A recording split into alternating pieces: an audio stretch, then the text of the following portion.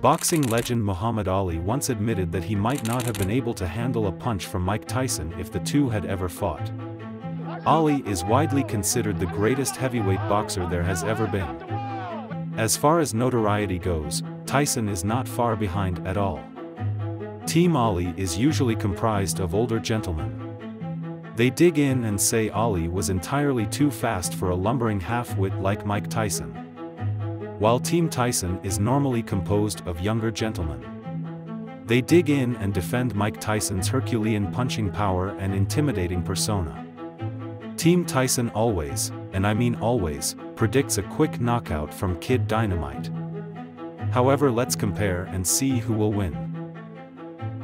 1. Style. Ali created his own style. Instead of using his arms to block, he leaned back to avoid punches. He threw a variety of looping punches and he was a headhunter with little concern for body shots, while Tyson always moved straight ahead. At his most effective, he was a combination puncher, but Ali would keep him disoriented longer. Ali 1, Tyson 0. 2. Power. Ali had 37 knockouts in his career, but 25 of them were TKOs, as long as Tyson ended 41% of his fights in the first round and he registered 21 true knockouts and 23 TKOs. Ali 1, Tyson 1. 3. Speed. Ali is the clear winner when it comes to foot speed.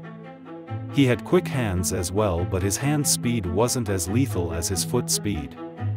Tyson's hand speed was just as impressive, but he wasn't as fast when it came to foot speed, so Ali might seem like a winner on this point, even though his foot speed failed him several times since he took severe punishment from Max Schmeling, Oscar Bonavena, Joe Frazier and Ken Norton. Tyson's persistent pressure would nullify Ali's foot speed.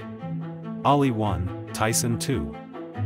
4. Chin. Tyson's chin was relatively non-existent. Lennox Lewis and Buster Douglas both KO'd him on the chin. In contrast, Ali's chin is legendary. Ali's face was used as a punching bag by George Foreman himself. His only KO was against Larry Holmes at 38, while Tyson was knocked out 5 times. Ali 2, Tyson 2. 5. Defense. Ali's defense was purely instinctive. His arms were never in a defensive position, and Tyson's favorite left hook would definitely get him. Tyson himself didn't have the best defense either. However, he wasn't open all the time like Ali. Ali 2, Tyson 3. 6. Heart. Tyson could certainly dominate a fight, but he didn't possess the will to dig deep. When the chips were stacked against him, he folded. Ali was a true warrior. However, Ken Norton broke his jaw early in their first fight, yet Ali fought for at least 7 rounds. He was also put down in several fights that he went on to win. Ali 3, Tyson 3. 7. Psychology.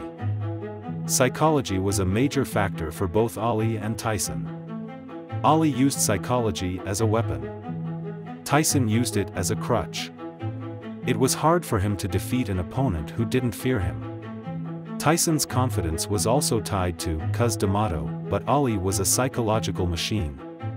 He unnerved Sonny Liston by showing up at his training camp.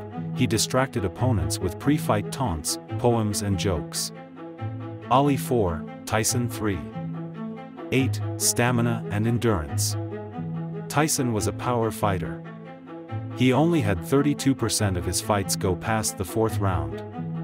"I had a lung problem. That's why my fights didn't last long," he admitted in his documentary.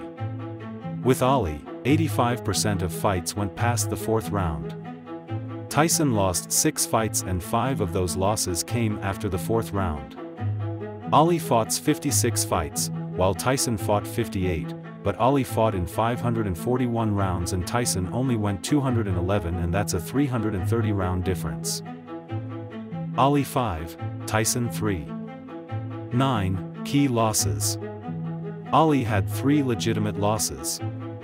Ken Norton, Joe Frazier and Leon Spinks. Frazier was the first man to beat him, however, Ali won in their next 2 fights. Norton was a heavy underdog and won his first bout with Ali in a split decision, but Ali went on to defeat Ken Norton 2 more times. Tyson had 4 legitimate losses, 2 to Holyfield, 1 to Lennox Lewis and 1 to Buster Douglas. All these opponents had similar physical characteristics, but they all had longer reach.